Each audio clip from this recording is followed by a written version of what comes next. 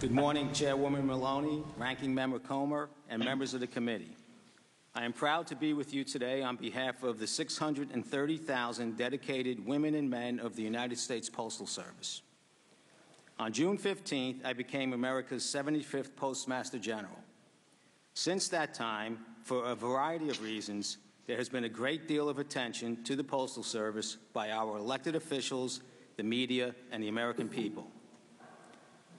I want to begin by assuring this committee and the American public that the Postal Service is fully capable and committed to delivering the nation's ballots securely and on time.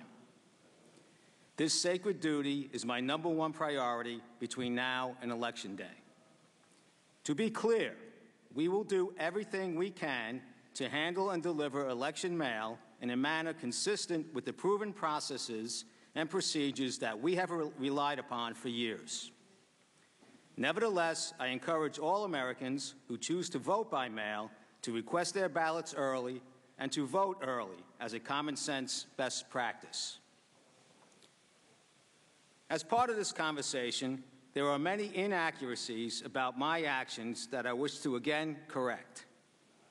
First, I did not direct the removal of blue collection boxes or the removal of mail processing equipment.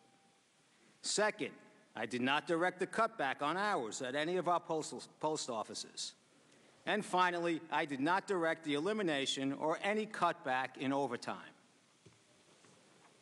I did, however, suspend these practices to remove any misperceptions about our commitment to delivering the nation's election mail.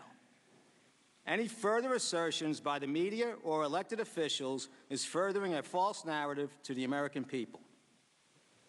Now, let me describe the two actions I have taken in 70 days since my appointment. I came to the Postal Service with decades of experience in solving large and complex logistical problems. I plan to use this experience to help lead the operating change required for the Postal Service to grow and embark on a path of sustainability.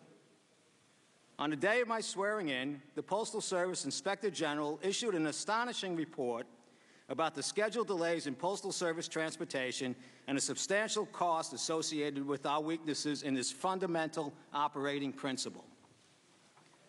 Upon review, I directed the Postal Service operations team to develop and execute on a plan to improve our adherence to the transportation schedule of our over 40,000 trips a day. We have accomplished this goal, as our on-time departures are approaching 98% and wasteful extra trips are down by over 70%. While we have had temporary service decline, which should not have happened, we are fixing this. In fact, last week, service improved across all major mail and package categories, and I am laser-focused on improving service for the American public.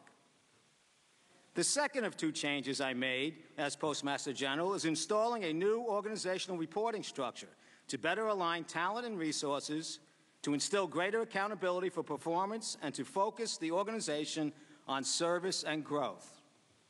These two changes, creating our new on-time transportation network and designing an engaged, functional organizational structure, will be the catalyst for significant improvements in cost, performance, and growth that I plan for this vital American institution. Madam Chairwoman, the women and men of the Postal Service have demonstrated extraordinary commitment to our mission of service throughout the COVID-19 pandemic. In every community in America, we continue to work to keep our employees and customers safe as we fulfill our essential role in delivering the medications, benefit checks, and financial statements the public depends upon. Since the beginning of the pandemic, there has been a public outpouring of support for our postal employees as they perform their essential service throughout the nation. This is a well-deserved testament to their dedication. Chairwoman Maloney, Ranking Member Comer, I hope we can agree that the financial state of the Postal Service is unacceptable and needs to be fixed. I look forward to working with you and this committee and our stakeholders to restore the financial health of the United States Postal Service and to improve the way we serve the American public. This concludes my remarks, and I welcome any questions that you and the committee may have. Thank you.